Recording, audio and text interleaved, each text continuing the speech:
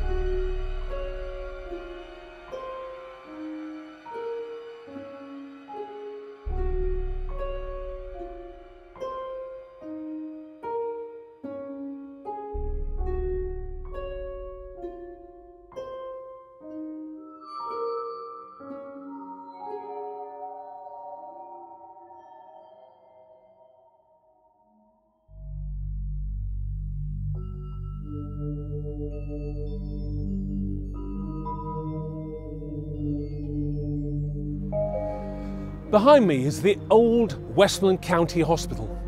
The hospital has an intriguing ghost story. In fact, one of the most interesting ghost stories you will ever hear. So let's have the whole story of the ghost of the Westmoreland County Hospital. So our story starts way back in 1963 on a beautiful August evening. John Burroughs lived in the city of Preston. His mother was in a care home here in Kendal. Every Monday, he would go and see her. He would drive down the M6. He would then make his way through the villages of Hincaster, Natland and Cedric, and then into the town of Kendal. It was a beautiful August evening, that's in 1963, and he took the vehicle down the M6, came off at Crooklands, and made his start of the journey into Kendal. And on arriving in Hincaster, he saw on the road verge a young lady with a white dress, a blue cardigan, saturated in blood. She was obviously very badly injured. John slowed the car down, wound his window down and shouted, "Are you okay, love?" No. "Take me to the hospital," shouted the young girl. John opened the passenger seat door, she jumped in and he put the seatbelt on her. He then realised it was a race against time because she was bleeding very badly. He made his way through Cedric, through Natland and straight towards Kendal, going for the town centre, through 3 red lights. At the same time, his passenger was groaning and bleeding terribly. He arrived here at the Westmoreland County Hospital. He reversed into the parking lot, and before he turned the engine off, his passenger had taken the seatbelt off, opened the door, and she limped across the car park and straight into the casualty department. John saw her enter. He locked his car door. He followed her into the casualty department, and when he got there, he saw a nurse. "Nurse, how is she?" "Who?" said the nurse. "I just brought a young girl in here. She was very badly injured." No, there's no one here, I can assure you." "There is. I brought a young girl. She was bleeding very badly." The casualty doctor arrived and said, "Can we help you, sir?" "Yes, I've just brought a young girl in here. She had a white dress, a blue cardigan. She was badly injured and bleeding very badly from an accident in Hincaster. Come into my office." He sat down and the doctor said, "Mr. Burroughs, can you describe this young girl, please?" "Yes." She was about 25 years old. She had a white dress on, a blue cardigan, and terrible injuries to her side. She was bleeding very, very badly. The doctor's eyes widened. He reached down into the drawer and opened the drawer of his desk and brought out a Westmoreland County magazine. A year ago tonight, a young girl was brought in.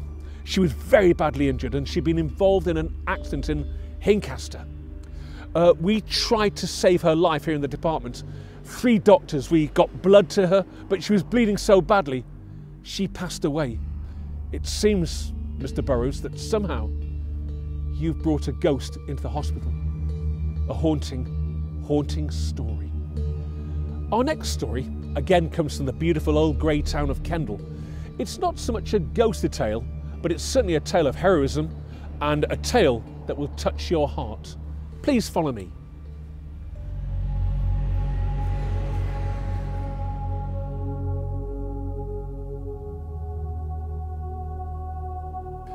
Our next story is not really a haunting story, but it's certainly a very, very beautiful story of a very brave man called John Wotton. John lived in this house way back in 1939. Now, John Wotton was a British Army officer, born and bred here in Kendal. He was a shoe designer at the local shoe factory and was exceptionally good at designs and drawings. He was called up in 1939 and was a member of the BEF, the British Expeditionary Force, sent to France. In 1940, the Germans launched what's called Blitzkrieg, and he found himself in the rear guard defending Calais and Dunkirk. He was captured. He escaped no fewer than 3 times from his local stalag and was then sent straight to the Category A prison, known simply as Colditz.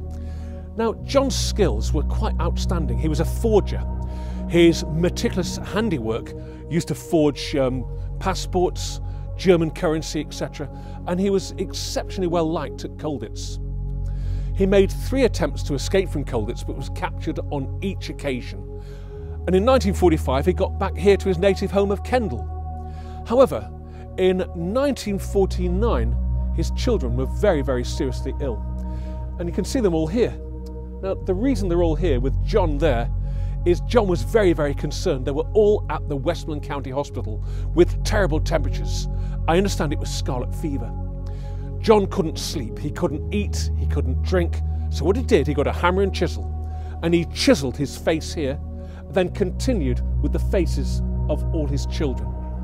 In many ways, the children in the wall have become very much a Kendal tourist attraction. What I can tell you is the children did survive, and so did John, one of Kendal's most famous sons, a Colditz escaper. For our next story, we're going to make our way into the town of Kendal. We are going to go to one of the oldest public houses in the town and talk about one of its most famous guests, a gentleman known simply as the Young Pretender, commonly known as Bonnie Prince Charlie. We'll make our way there straight away.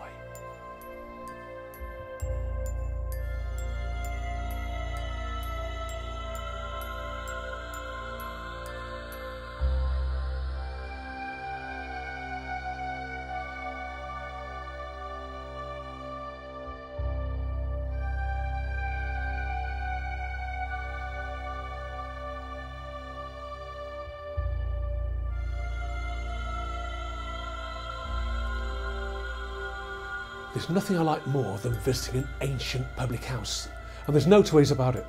The Ring of Bells is an ancient public house. If these walls could talk, they would tell you some amazing stories. By far the most interesting story from the Ring of Bells for me personally is the story of the Jacobite Rebellion.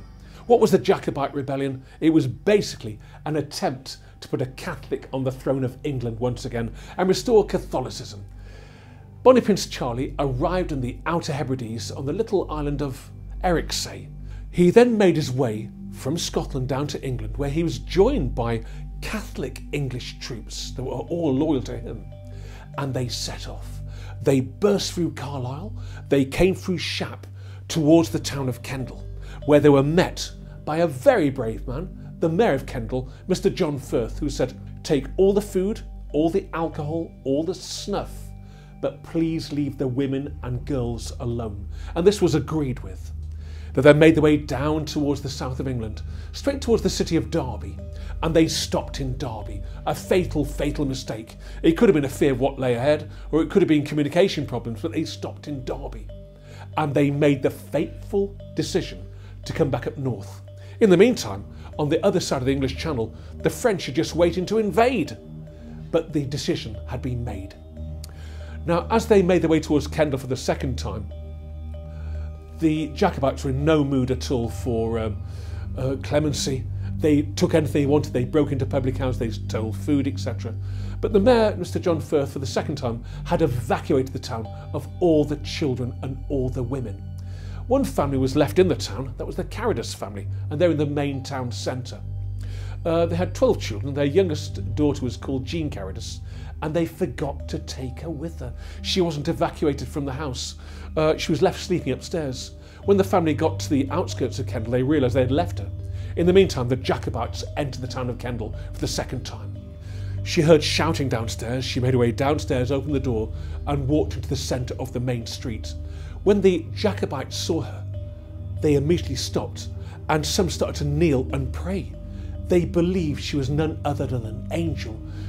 She had a long white dress on, she had long blonde hair, beautiful blue eyes, and she looked like a typical angel. As a result, the Jacobites made their way to the side of the town, and they joined Shapfell from outside the town.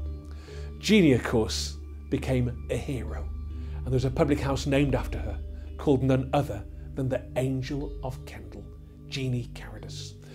What I find amazing about this public house, the Ring of Bells, is on that very, very first visit, way back in August of that year, Bonnie Prince Charlie made his way into this very room, in front of this very window where I'm sitting, and made his bed here. He also declared himself King of England in the town of Kendal, and you could say that this was really his first invasion of England.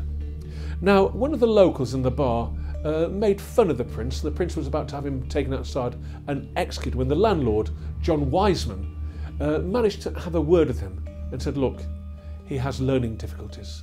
And the prince decided to forget about the whole situation.